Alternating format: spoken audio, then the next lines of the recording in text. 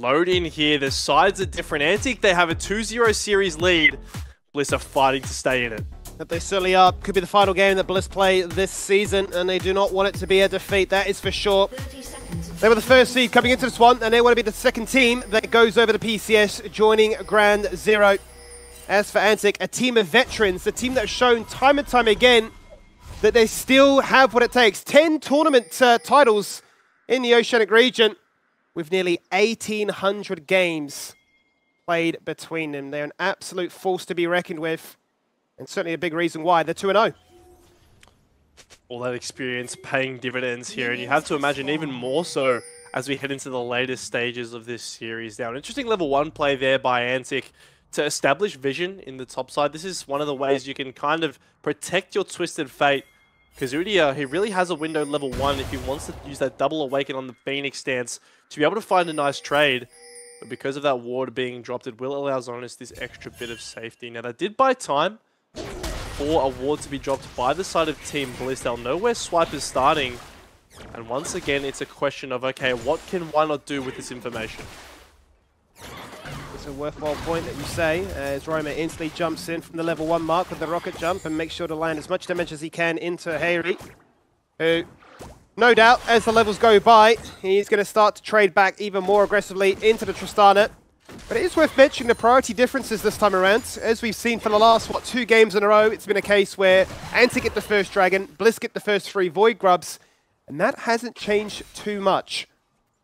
Not at all. No, completely been the same for those 2 games. Now, something else that's been decently similar is Violet and Scott here in the bot lane. They've got the double range matchup, so they're going to be able to secure the priority. Now, question is, does Swiper want to get active towards this bot side? It's obviously a very hard lane to gank with the Renata, and he will acknowledge that and flip to the other side of the map here. Biopanther's done a decent job of being able to get at least somewhat of a priority in this top lane.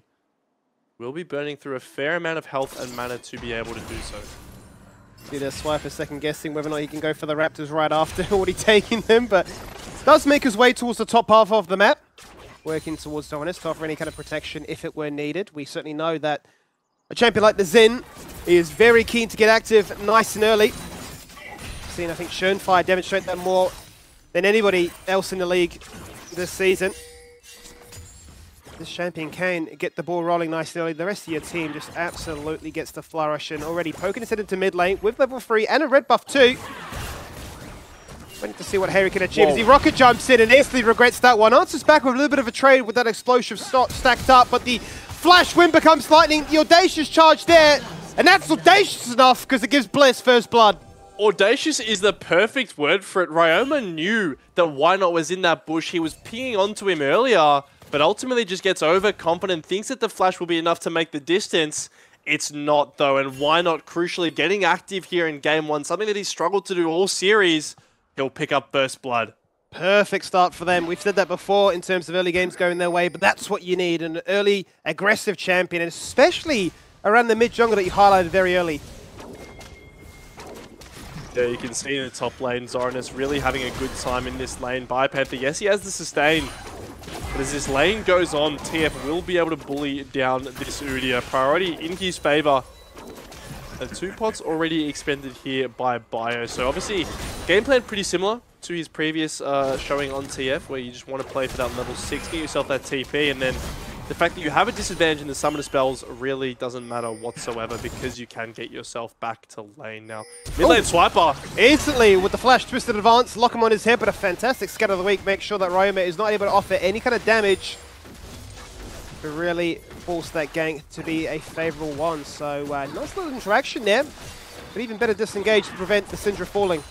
Genuinely just beautiful from Hayri. He doesn't even have to use the flash because of him landing that scatter of the week. And that just means that Swiper on this Maokai will have used that summoner for basically no gain here. The mid lane, both TPs expended. And this time, the early game's looking good for Bliss. 1,000 gold is the lead. We check back in with bot lane every time they do manage to continue having the push. And that will enable a very early Dragon start here for Why Not. And certainly well, it's going to be completely there to flip the script around what we come to expect of this one. But playing around that lane priority is going to be the name of the game. As it does seem like they're going to get that crash in quite nicely. Pano head back to mid lane. You can see that Ryoma, having forced Harry back, is be quite content in pushing out this wave instead and starting to build up a bit of a lead of his own as he's trailing, what, one wave behind at the moment. We'll give it a bit of a chance to catch up. Yeah, did find a nice trade there, forcing Harry back to base. It is a cannon wave, so obviously not going to miss too much in the way of CS, but it does buy Ryoma a nice little window to get his reset off. Now, we talked about trades. Already the trading script has kind of been flipped as Hook barely misses from Dragku. But it will be that first dragon falling in favor of Team Bliss. The Grub's now the objective that Swiper's looking at. He has top lane priority, but this is on vision of Team Bliss. They should know that Ryoma's coming from base as well. So I do see a world in which they're going to contest these. Really would expect so. And at this stage too, it's a case of really Antic picking up one and saying, well, we can't really afford to take much more than that. Your mid jungler is stronger. Your Udia's got the crash. Our lanes are just looking to cruise on by. With the vision reveal there from Why Not with Bio hot in pursuit. They'll spot them, but they'll say you can have those two. And Swiper has to be so careful now. He doesn't have flash, and even though he has a TF with ultimate to be able to get down and help him in the 2v2, he still doesn't want to take that risk. So we'll just be walked off. Does manage to pick up the one grub, so not all three are going to be able to go over to Why Not here. But still firm objective control going over to Team Bliss. Bio's able to fight back decently in the top lane with that first purchase of the Ninja Tabis. And Antic rarely will be the slow ones to the objective. Yeah, they certainly will be. I think you raised a good point about how this Bio Udia pick is working. Sort of form Life Leech, certainly enough to try and really sustain through all this pain. Sure, the Aatrox was good in that same regard too, with all the lifesteal online, but nowhere near the same of what this Udia is able to provide. Much more of a tanky champion right out the door. Roams and both these supports unable to really try and impact these lanes too much, as Botland has been a bit of a stalemate with the Varus just really having his way of things. We've seen this happen before though. Hasn't really made much of a difference though once the team fights came around. I mean, Aphelios last game was incredibly fed. But it all amounted for nothing. And that's really what we're going to be looking to Bliss to be able to show us here in this Game 3, is the fact that they can translate these leads that they have accrued into meaningful team fight wins in the late game. As for the time being, it's about 17 CS separating these 280 carries. The Xayah first pick obviously suffering in terms of range, and Dragku might be suffering here as well. He's going to be in trouble. The handshake goes out, shoved against the wall, no level 6, and instantly out comes the Nature's Grasp. Trying to get themselves out, the Crescent Guard to knock them back, and Why Not is the one that stands strong, but now Violet has over pushed himself. He's low, flash, and everybody flash, but they're not going to get away, as unfortunately for Antic, they lose everything and don't trade back at all. We asked if they could continue to find fights, and Team Bliss give us a resounding yes. This time, Violet and Why Not really able to be the difference makers there, empowered by Scott on this Renata. The initial engage was to pick out Dragku, and without a level 6 being available for King, he's so vulnerable on this Xayah. Falls down. As we take a look at how it all starts, you can see Dragku's a little bit caught here. Yes, there's a response from Swiper, but Why Not here is incredibly tanky, especially once that Crescent Guard comes out. Unable to find the damage onto him. Meanwhile, Violet gets the kill onto Dragku. So much attack speed existing, and with the flash forward, the bailout coming from Scott, they're able to find the clean 3 for 0. But they certainly did. Read them well with the flash to follow to guarantee that the uptime was pretty much perfect there. These are really promising signs then for Bliss. It's a perfect game so far, 4-0 for them. In all the right places, their jungle that may have been suffering from a bit of a relapse in confidence is able to really explode into life here. Down at a match point, and really Violet show where he's always been the go-to for laning expertise coming into effect. Yeah, he's really far ahead now on this Varus. The question is can he stay ahead in the space of this level 6 coming out of Dragku? Really, with Renata in the lane, he does feel quite empowered. Because even if that Nautilus hook is managing to land, there's always a hostile takeover, and no cleanse online for King means that he would have no way to remove that one for the time being. Now, 30 seconds on this next Dragon spawn. The good thing about how quickly Why Not was able to grab the first Infernal Dragon was that they really can accelerate themselves towards a soul win condition. This is something that they can leverage because of that bot lane priority, and can definitely be a way to secure this game in their favor. And that's the overall outcome they'll be hoping for here. Is a bit of a misstep from Zonas. Means that Bio gets a chance to try and answer back and do a bit of damage of his own. But despite all that, it still will be the Twisted Fate that comes out ahead. That gold card, that movement speed, it's just ever so annoying. Genuinely has to be one of the most annoying top lane champions to verse, I reckon. Like, even if you're able to find a misposition, he just gold cards you and runs away with fleet footwork and swifties. But once again, right on cue here is, hold on, a bit of training in the mid lane. Yeah, nice ultimate though, isn't it? To knock back Harry, otherwise there was potential for a little bit more damage. It already burnt the ultimate, but it wasn't lethal just yet. They're both critically low, and we're both junglers hovering. You're wondering if they can find much more. The flash! Oh, you'd want to say calculated, but that was incredibly low. Swiper takes the gambit, jumps in on Harry's head and says, I'll just bash you down with these hands.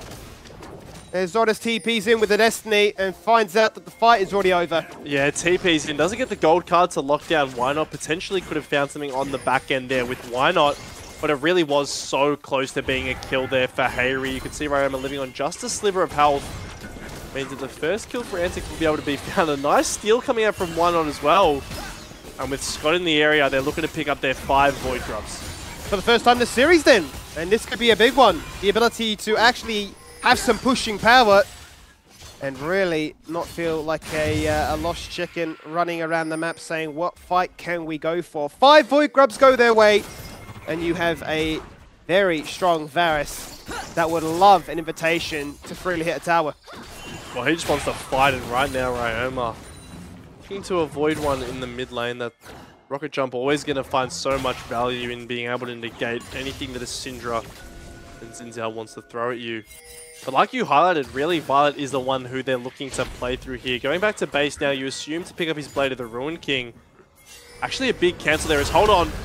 Zonas could be in trouble right now. He's got the Ghost, he's got the Flash, but he holds it. He believes himself, he knows he doesn't need to burn it, and just really weathers the storm, but might have bitten off more than he can chew here as they go in for that second re-engage with the cooldowns ramping. Look at the damage from Zonas onto Bio. He's taking the 1v2 as a Twisted Fate, playing as if he's what, like a Cassante or Set? Just spacing them perfectly there is Zonas, baiting them in, forces the Ghost out from Panther in response. And you can see, even though Why Not's really fed here, has the Sundered Sky, they're not able to find the damage, not able to find the lockdown necessary to take down Zonas. So once again, he will evade capture and continues to waste Why Not's time. Playing like he's a bruiser, but an incredibly fed caster at this point, already with the Kraken Slayer done. You talk about Violet being a strong point on the bot side of the map. Well, Zonas once again, he's been the standout, certainly has been the MVP. Good flash. Protects the bounty, protects that perfect KDA, and prevents Antic finding an avenue back in. And honestly, it's just been a bit of sequence of a greedy bases here from Violet. There was one under his turret that got cancelled by King, and now a flash trade out. I mean, yes, you get those summoners exchanged, but you are more than happy taking that as the Chains of Corruption not cleansed. Oh no! He's cleansed a little bit too early there, but ultimately doesn't get punished by it, just out of range of the handshake Scott was hoping to find, and I think that's a very lucky let-off. Yeah, it is. The extra tenacity is still going to be enough to get him out of there in terms of being able to be safe still. As hold on, Dracu is very far behind enemy lines here. Can they actually chase him down? Yeah, that's completely flanked around. The key focus is kill this Varus. He's not based. He might look strong, but he doesn't have the items to actually show for it. So he falls on down. Dracu picks that one up. They turn onto Scott, his lane partner, as Ryoma tries to disengage away with the rocket jump, but it's a little bit too late. Goes this mid-jungle pairing of Bliss. Packs a big punch. Double now for Why Not. He's 4-0 as Swiper can only look as he twisted advances to a minion. Says, I'll pick this one up as they go for the slow kill after.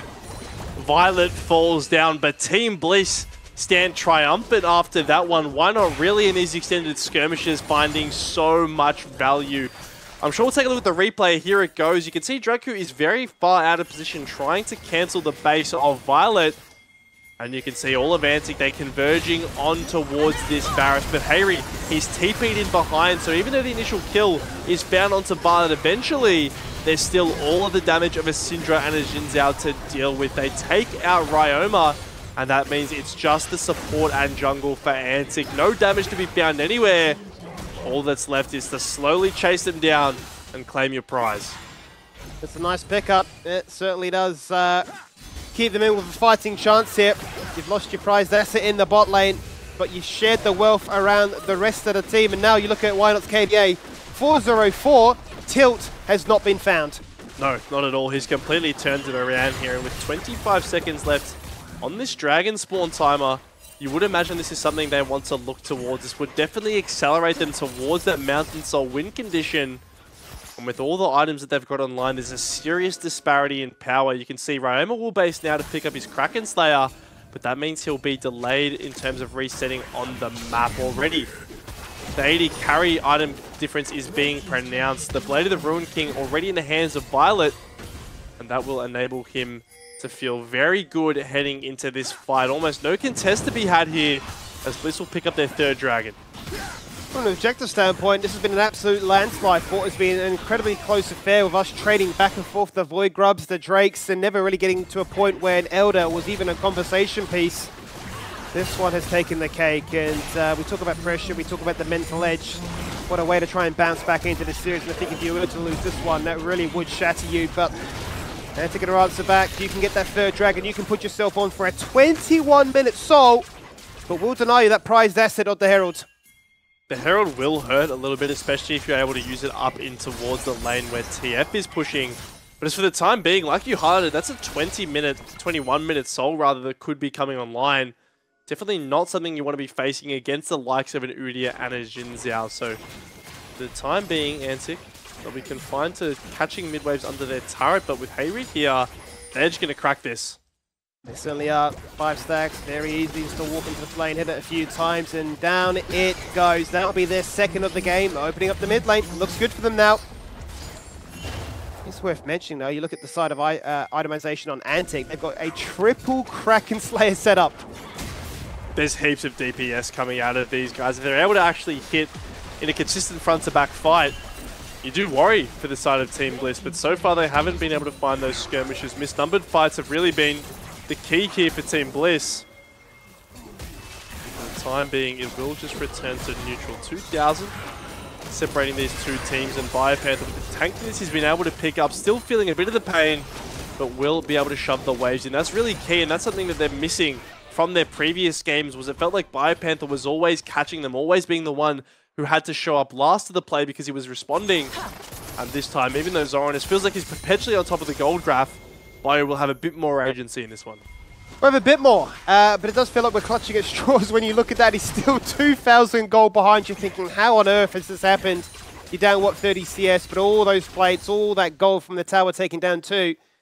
It is still such an uphill battle. Those Frozen Hearts, though, may just find infinite value when you talk about locking down all these AD-centric champs that just want the uptime, want those front-to-backs as you highlight.